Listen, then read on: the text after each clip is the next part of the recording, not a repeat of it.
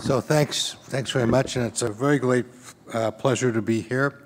Not only because it's great to get out of the office, but it's great to come here and to visit with you. And I visited with many of you already today, this afternoon and this evening, over conversations and a very lovely dinner. And I'm just grateful to be a guest here at this lovely place. And I must say that having been a college trustee myself, that I'm very impressed with everything I've seen here at Waynesburg, and of the ethic and the ethos of all of your students and your very gifted faculty members. It's a great privilege to be among you, and I'm really glad and, as I say, feel privileged to be here. So I'm going to talk for a few minutes. I'm a columnist. I'm not a speaker. So I typed this up, and maybe this is an hour and a half, and maybe it's 12 minutes. I don't know.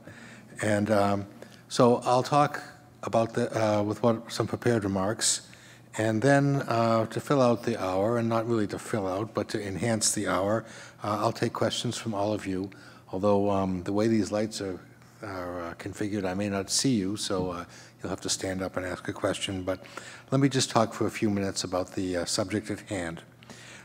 It's a really fascinating period in our time, in our country's history, because we have a president who broke every rule of presidential campaigning to win the White House. And now, as president, he's breaking nearly every rule of the presidency, departing from customs that date back to even an outsider president like Andrew Jackson, who was president from 1829 to 1837, and an innovative chief executive such as Franklin Roosevelt, who was president from 1933 to 1945.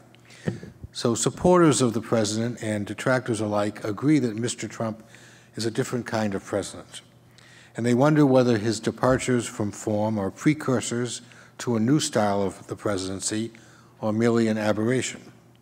Now, presidents have been described harshly before. Andrew Johnson, who was impeached in 1868 but not removed from office, was vulnerable for many criticisms. And Richard Nixon, who resigned in disgrace in 1974, was guilty himself of many transgressions. Though as a former House member, Senate member, Vice President, and President, he had an enormous amount of experience and probably should have done better. But still, Mr. Trump stands out and apart from all of his predecessors.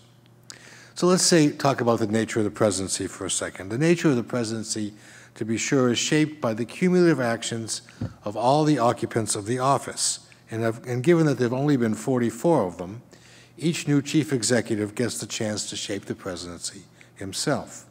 But almost always they try to fit into an established pattern rather than to depart from that pattern. Presidents try to live up to the dignity of the office, of course.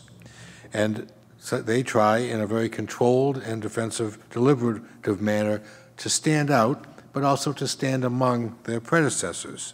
The greatest exponent of that notion was former President Ronald Reagan, who, though was a gifted speaker, was accustomed as a one-time Hollywood actor to following a script, and he knew the script was the presidency. But even so, presidential behavior and the content of presidencies inevitably are tied to the times in which they're presidents and to the communications technology of each era. Now, Franklin Roosevelt, who's the standard against which all presidents are measured, was the master of radio. John Kennedy mastered television, and Mr. Trump, as you know, is the acknowledged master of the political use of Twitter. So I called up in preparation for this a fellow named Richard Norton Smith, who's a friend of mine, and he served as the director of the Hoover, Eisenhower, Ford, and Reagan presidential libraries. He wrote a biography of Herbert Hoover, and he's at work at a Jerry Ford biography. This is what he had to say. The presidency is one office under Franklin Pierce, who was president in the 1850s, and another quite different one under Franklin Roosevelt, who was president in the 1930s and early 40s. The presidency reflects the strengths and weaknesses, skills and shortcomings of the occupant of the presidency. Presidents are shaped not only within constitutional bounds, but also within the age in which the president serves. I think that's very wise counsel. But other presidents have served in periods of disruption, not only President Trump. periods of disruption, periods of cultural upheaval, and technological change. Some of them, like Franklin Roosevelt, for his down-home rhetoric despite his aristocratic background, Barack Obama for offering a new vision of who can occupy the office despite his elite education. Both of them gave new shape to the presidency. But I think we can all agree that the Trump years have been exhausting to Washington and to the country. Whatever their virtues, whatever their faults, these 15 months have left the nation not merely tired, but fatigued in the extreme. Now, this observation doesn't only address the velocity of politics, but also the Trump style of politics. He's no respecter of rules. He troubles many Republicans because of Republicans' native affinity for order, and he alienates Democrats who wrote many of the rules for the presidency when they occupied it for so many years between 1933 and 1969. So the conventional wisdom this very month, with just finished a much-watched congressional election right here, and a shake-up in the diplomatic profile of the country with the firing of the Secretary of State, and internal White House debates about how and against whom to impose steel and aluminum tariffs, all these things answered several vital questions. But they raised even bigger questions. In fact, I think there are more open questions about the course of American politics and the character of the Trump era today than there were even a month ago. Now, these questions address the very nature of his administration and the prospects for the midterm congressional elections in November and the outlook for the nuclear crisis on the Korean Peninsula. So let's just look at two of these questions before we move to a more general examination of the President and the press, which is the question I've been asked repeatedly here. So here's the first thing. Did the Democratic triumph in the special congressional election right here in Greene County tell us anything about the political prospects for the midterm congressional elections or about the sustainability of the Trump phenomenon? I would say it has not. Lost in all that media mayhem of the contest between Connor Lamb, who won, and State Representative Rick Saccone, who did not win, was the notion that the significance of special elections is almost always exaggerated. By their nature, these races, and there have been 86 of them since the beginning of the 21st century, 86. They are idiosyncratic, they're conducted in regions with peculiar economic and cultural circumstances, and contested by local candidates with assets and defects that have little resemblance to presidential politics. So all we know from these elections here in Greene County and the Pittsburgh suburbs is that an appealing young Marine defeated a rival who lacked his opponent's political skills. And one more thing. We learned that President Trump is a better campaigner for himself than he is for others. Now here's another question. Is the President's embrace of tariffs on steel and aluminum the harbinger of a fundamental change in the profile of the Republicans and the Democrats, or is it merely the redemption of a campaign pledge he actually made here in Greene County? This is one of the big questions of the age, for while protectionism was only one of the issues that Trump wrote into the White House, it's an important element of the American partisan divide. Because as many of you know, in recent years, it's been the Republicans who were the free traders and the Democrats who leaned toward protectionism. Now, many, many years ago in 1988, Richard Gephardt won the 1988 Democratic caucuses in Iowa because he aired, during Christmas, television advertisements that raised concerns about imported Japanese automobiles, and that basically won him the Iowa caucuses. So the Democrats remained skeptical of NAFTA, citing job losses in manufacturing and elsewhere, even though the trade agreement, which was backed by 27 Democrats, was signed by a Democratic president, Bill Clinton. The lead NAFTA opponent in America today is Mr. Trump himself. He calls it the worst trade deal in the history of the world. And though Democrats generally deplore much of the Trump portfolio, we see that union leaders support the president's trade policies, and business groups, such as the Chamber of Commerce, which traditionally sides with Republicans, oppose the president's trade initiatives. The result is that we have a political calculus on trade that's completely in motion, that doesn't make any sense historically. It's in transition like so much else. And so too is the relationship between the press and the White House. So let me give you a couple of things that are affecting that relationship between the press and the White House.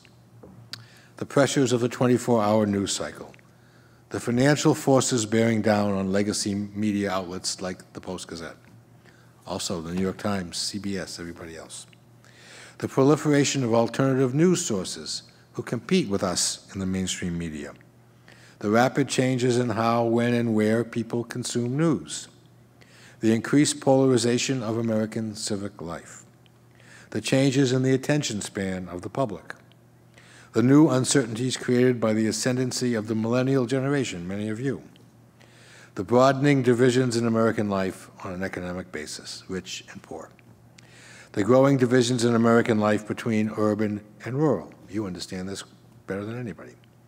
The chasm between those with college degrees and those without degrees, the shrinking of the middle class, the assault on expertise, the distrust of institutions, the erosion of the position once held by social, cultural, and economic elites, the credibility crisis faced by the media, the vastly different perspectives on the value or the threat of globalization, the promise and the peril of the new technology mobilized by interest groups, politicians, and aggrieved members of the public.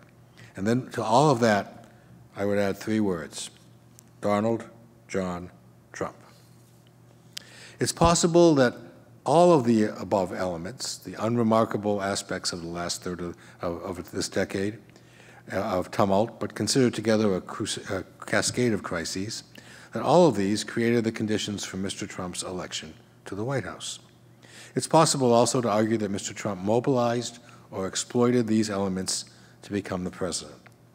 And it's possible also to argue that those elements are, depending on your point of view, factors that assure that Mr. Trump is creating a welcome new political and ethical world that's sweeping out a weary, corrupt political architecture that's failed the basic tests of democratic rule, or, by contrast, that he's a dangerous new threat to our political system and the basic values of our culture and its 18th century Enlightenment origins. In the center of this struggle, a nation, a political culture, and an economy wandering between 2 worlds, one dead, the other powerless to be born, as Matthew Arnold, who died in 1888, might have said. In the center of this struggle is us and the nation's press. And as a result of this squeeze between the world that might be dead and the alternative world that might be being born, unavoidable and nearly unprecedented vital questions are being posed, questions that were long considered settled, questions like these. What is the truth?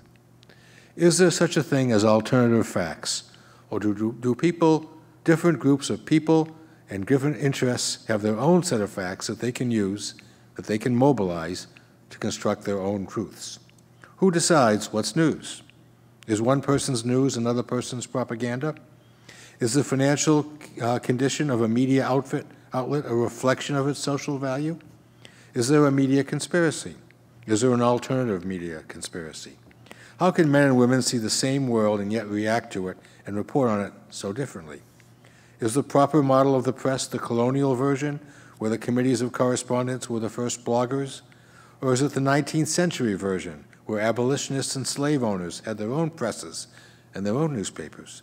Or is it the turn of the last century version, where the press created a war in Cuba and promoted social change in the railroad and meatpacking industries? Or is it the mid to late 20th century model, where a college-educated cadre of reporters and educators produced news with known, transparent standards and reporting norms? Or is it a range war between a liberal elite with contempt for conservative values and a right-wing vanguard determined to blunt the influence of established media and to create its own ascendancy? All those questions, and the answer to all of them is yes. And therein lies the problem, at least for the press, weary and in some cases wasted by the storm, without our customary swagger, which may be a good thing, but also without our psychological confidence, which may not be such a good thing. The press might have faced with grace and self-assurance the questions that the Trump movement posed when newspaper advertising was healthy and when television revenues were fat. But the crisis didn't come at that hour. It came when the press was least equipped to ask the important questions and even less equipped to answer them with self-possession and precision. So putting aside the question of who started, whether the press ganged up on Trump or sought to portray him as disqualified, or whether the mere portrayal of the truth worked to the disadvantage of Trump, or even whether Trump stoked antagonisms against the press by portraying it as a biased political force out to destroy him. Putting aside all that, it is incontrovertible that the president and the press are at loggerheads today. Now, the blithe among us, or the history-minded, might argue that it was always thus. Newspapers and newsmen have been troublemakers in American history from the first creaking of a press in New England nearly 3 centuries ago. Robert Rutledge, who was the editor of the James Madison papers, once wrote, he's right. Jefferson may have said that he would have preferred a newspaper over a government, but he also said that advertisements contain the only truth that you can rely on in the newspaper. Today, of course, the advertisements are few and far between. Advertising revenue in 2015 recorded its greatest decline since 2009. John Kennedy distrusted the press in Vietnam and attempted to force the New York Times to recall its Saigon correspondent, David Halberstam. Lyndon Johnson was constantly at war with the press, in part because of his own credibility. Richard Nixon's disdain for the press spanned decades, and just after he chose members of his cabinet, shortly after the 68 election, he told them this: always remember, the men and women of the news media approach this as an adversary relationship. Now, veteran news reporters and executives generally agree that relations between the press and the White House declined with the inauguration of every president between Bill Clinton and Barack Obama. And yet the antagonism between Mr. Trump and the press is at new levels. He's declared the press the enemy of the people, an evocative, sinister phrase first popularized by Soviet communists 2/3 of a century ago. In the first years of the Trump presidency, the New York Times and the Washington Post produced a daily parade of stories injurious to the Trump administration, which in turn responded with a daily assault upon the press, sometimes by the president himself. Now, Mr. Trump and his aides regarded those reports as malicious expressions of bias. The press regarded them as portrayals of the truth about the inside workings of the administration, about the contradictions between what the president and his aides say and what is demonstrably true, and they portrayed it as part of its historic remit. But this situation, with a press under siege and on the attack, and with a president under siege and under attack, this situation has produced agonizing discussions within newsrooms where we all struggle to define our roles and to square our activities with our traditional responsibilities. Now, the presence of a president who shades or distorts the truth is nothing new. Franklin Roosevelt sometimes was an accomplished fibber. Dwight Eisenhower camouflaged his intents in a fog of incomprehensible rhetoric. Richard Nixon saw no inherent evil in distracting or misleading the press. Bill Clinton said he didn't have sex with an intern with whom he clearly engaged in sex. But Trump opened his White House years by insisting that he drew Inauguration Day crowds that he plainly did not.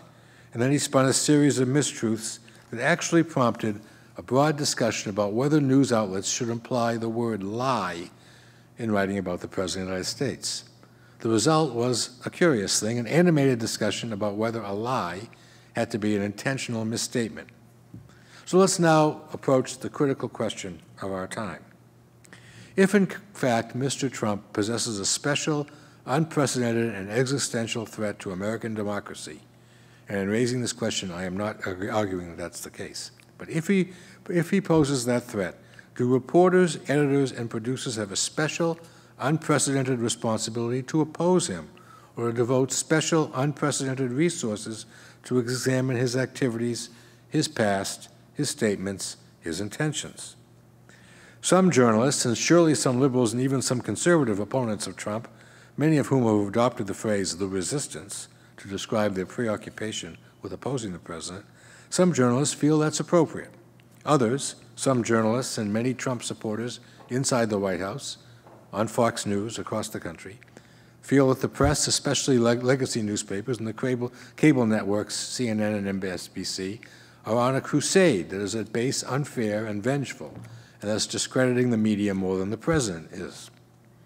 As recently as the beginning of this decade, it was a commonplace to say that journalists, aside from opinion writers, have taken a lifelong metaphorical oath to operate in the phrase that Adolph Oakes applied in 1896 to the New York Times, which was to give the news impartially, without fear or favor, regardless of party, sect, or interest involved.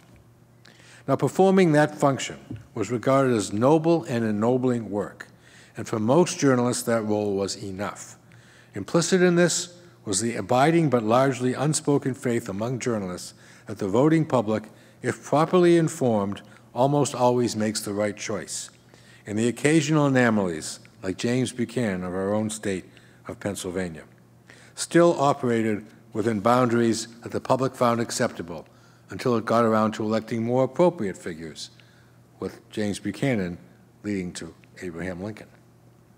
In that conception, journalism's role was to inform, to redeem the responsibilities and privileges of the First Amendment by providing the public with the information it needed to make sober, reasonable, even enlightened selections.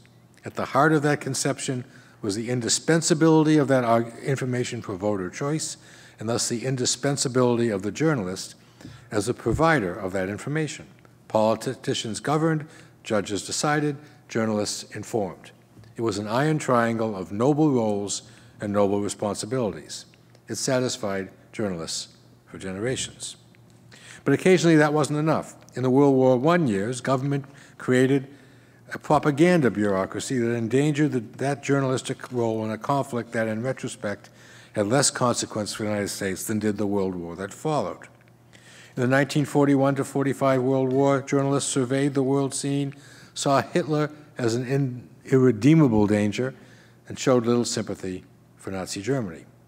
In the Cold War, an unsettling number of journalists, genuine in their contempt for communism, abandoned their role to work for the CIA.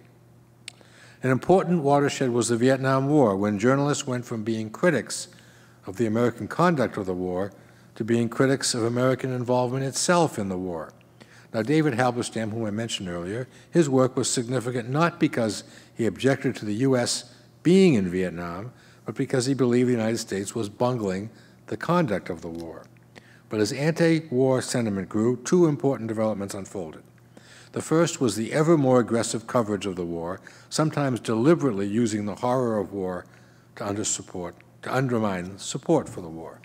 The second was the migration of journalists from their role as chroniclers of events to participants in events, with some high-profile journalists actually joining the anti-war presidential campaigns of Senator Eugene McCarthy and Robert Kennedy. Now, the question beckons journalists again. Cover Donald Trump or use their coverage to undermine Donald Trump? Many journalists believe the former constitutes an act of service in the latter, and that may well be the case. Others believe that Trump is so dramatic a departure from the presidential norm, so severe a threat to the body politic, that they have a special obligation to oppose him in print, on the air, and on the web. This debate waged widely across the country in President Trump's first year. One group takes this position. Trump is a special case and a special danger to the Republic. Perhaps he is.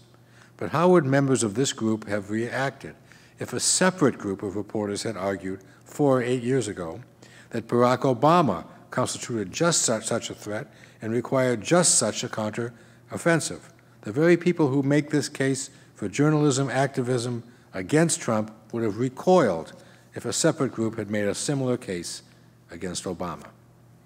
So in the end, we're left, as we have been throughout this evening, with questions.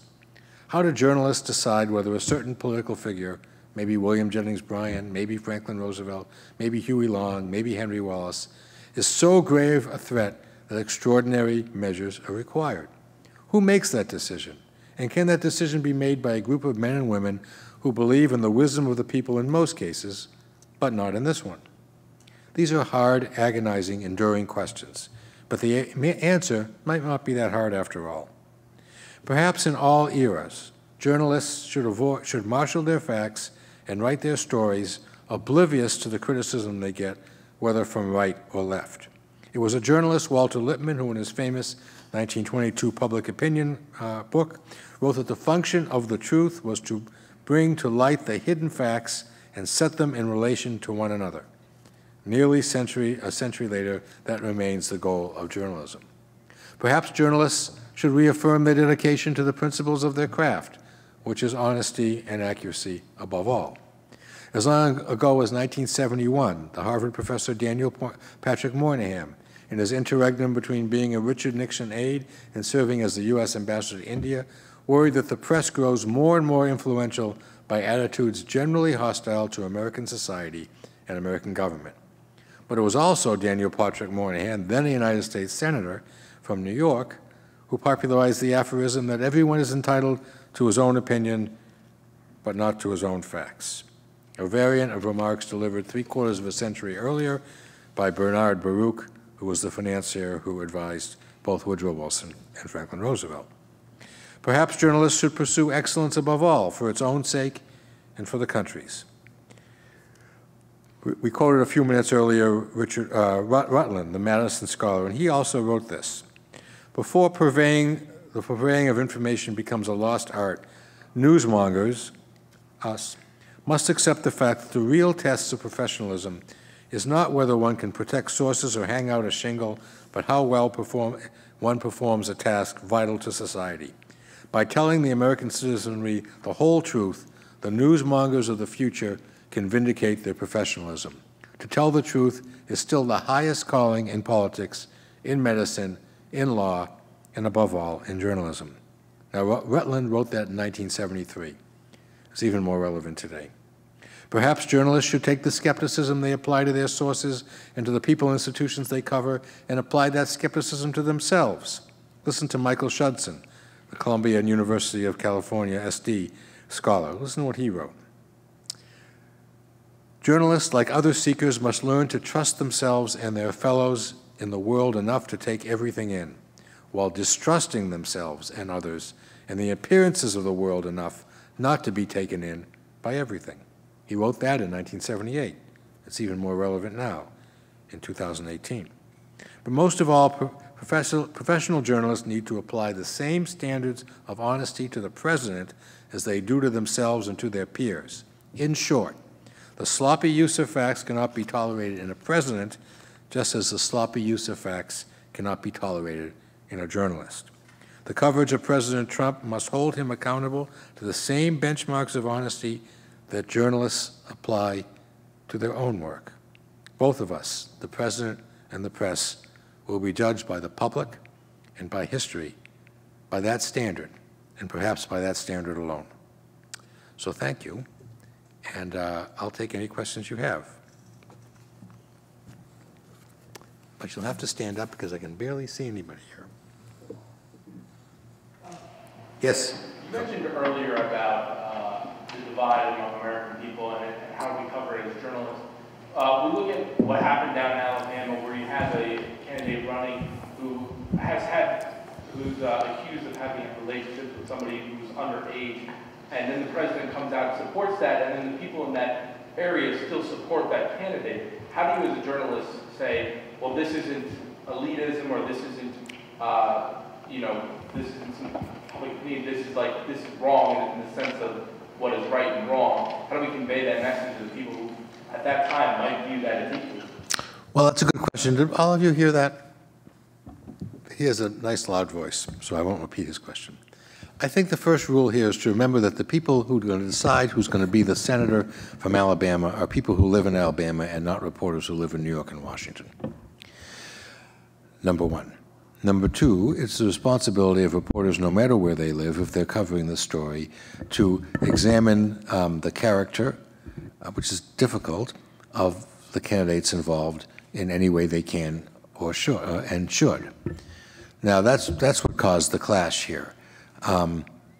The mainstream media kept pointing out the charges against the Republican candidate.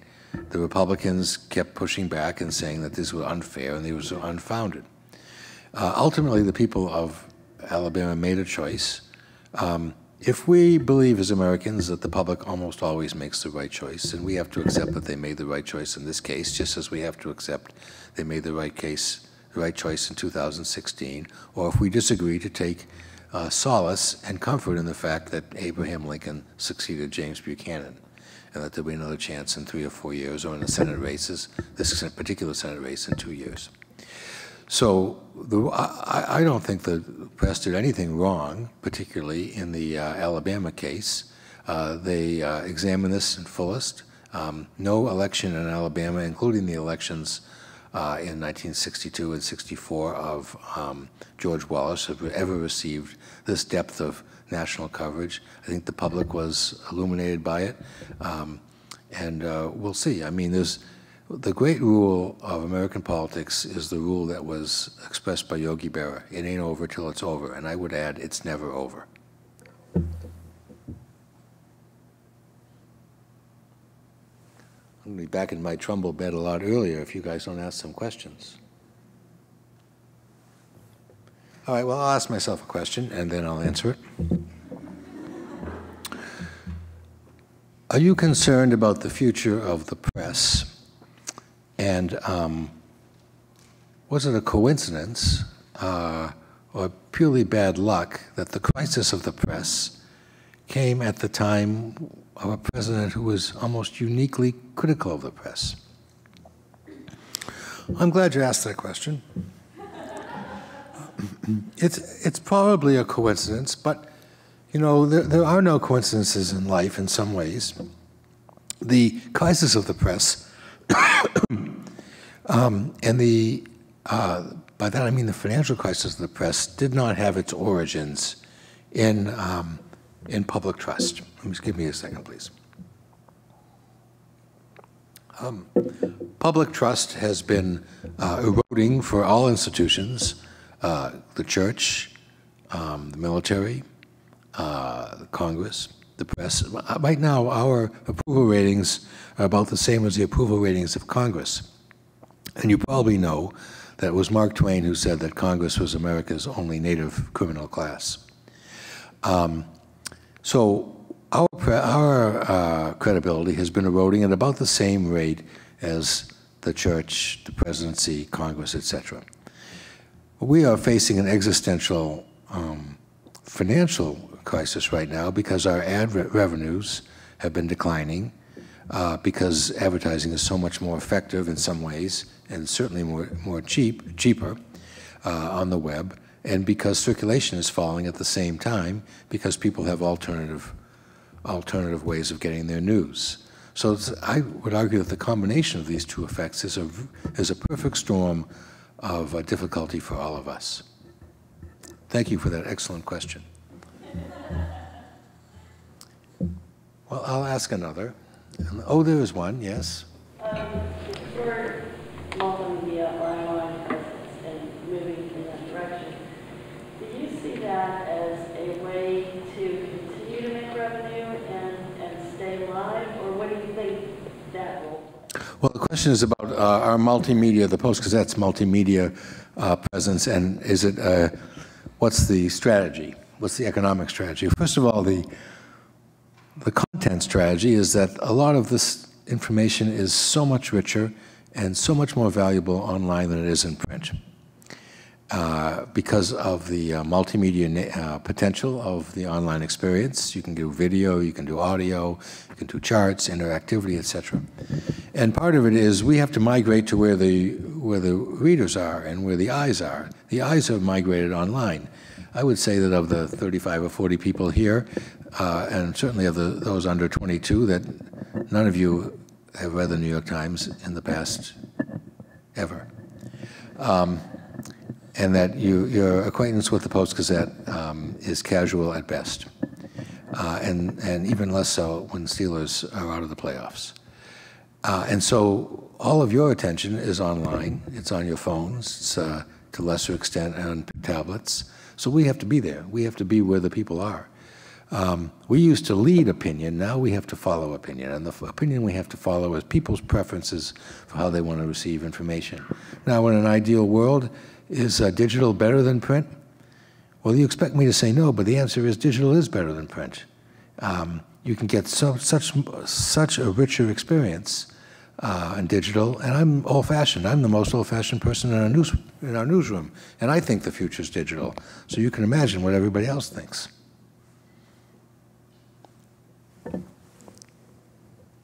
Go ahead.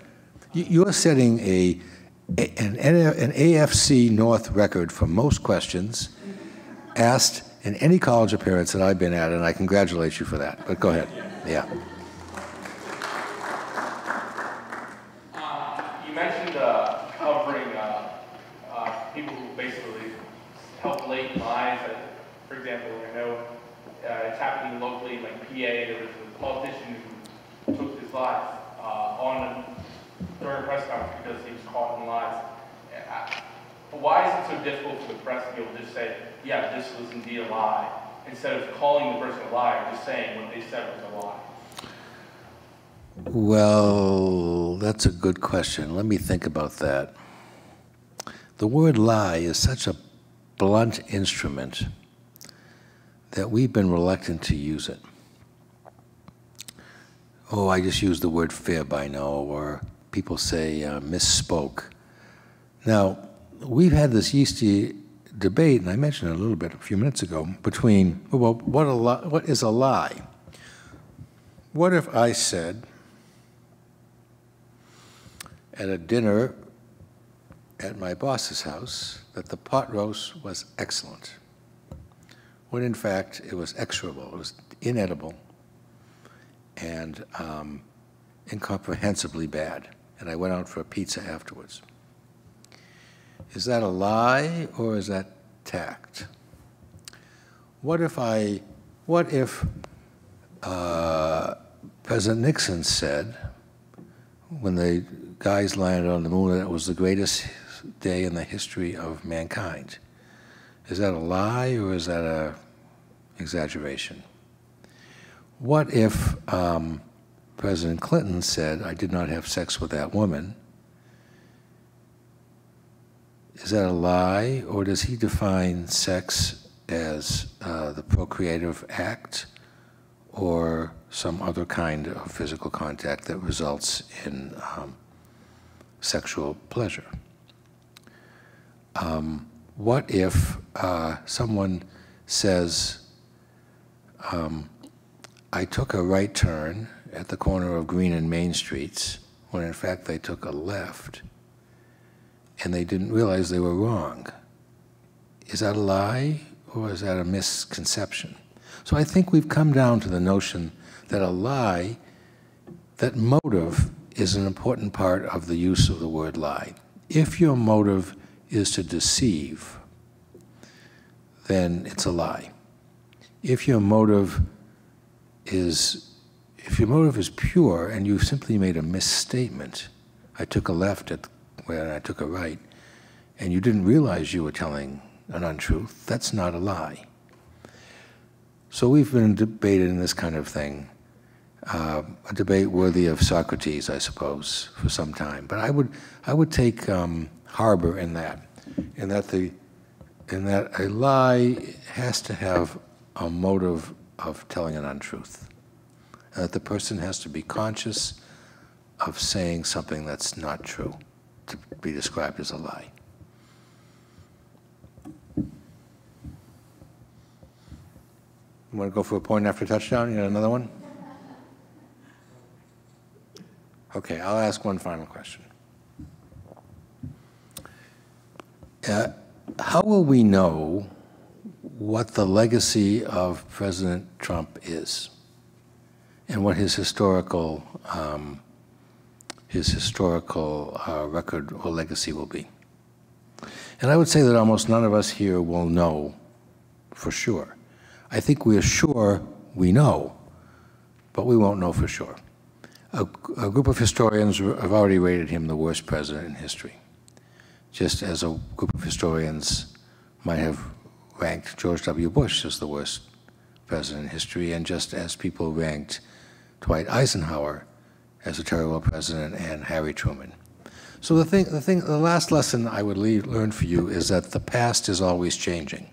Now, that may seem like a ridiculous statement, a lie itself, right? The past is always changing. Well, I think the past is always changing because our view of what happened in the past is fixed, but we're not fixed. Your children, my children, who are a little bit older than you, may find virtue in George W. Bush or in Donald Trump. I was born in the Eisenhower years, and throughout my childhood and young adulthood and adulthood, Dwight Eisenhower was regarded as kind of a moronic president. He was known as the great golfer. People said he did nothing but play golf. He was incomprehensible when he gave speeches. The last 4 books on Eisenhower have basically changed everyone's view, and he's regarded as a very great president today. Harry Truman, during his own time, was regarded as kind of a bumpkin. People said to err is Truman, or I'm just mild about Harry. Well, today we consider probably Truman a top 10 president. His forthrightness, plain speaking, is refreshing in an age of deception and lying. He was decisive in his recognition of Israel, in his view of Korea, although people do think he may have made a mistake there. But basically in his way of approaching the presidency and in his use of the atomic bomb, which has itself been a subject of revisionism. So I would say the answer to that question is we don't know. There's a very famous story involving Zhou Enlai, who was number 2 in the Chinese government for about 15 years, or maybe even 20, under Mao during the Cold War. And he was quite a scholar, and he actually was at the Treaty of Versailles, ending World War I. But somebody asked Zhou Enlai this question: was the French Revolution, which for all of you who don't know occurred in 1789, was the French Revolution a success? And around 1954, which is almost 300 years afterwards, he said, it's too early to tell. That's my answer. Is the Trump administration a success? Was the George W. Bush administration a success? Obama, Kennedy? I would go with Zhou Enlai. It's too early to tell. Anyhow, it's been a great privilege to spend this evening with you. I'm glad you came. You honor me by being here, and I hope I've shared a few thoughts, and I'll hang around here to talk to you afterwards, and then I'll go home and have dinner with my wife. Actually, I've already had a lovely dinner. She teaches tonight, and she gets home late, so I'll make her a dinner. Anyhow, thank you very, very much for coming. I appreciate it very much.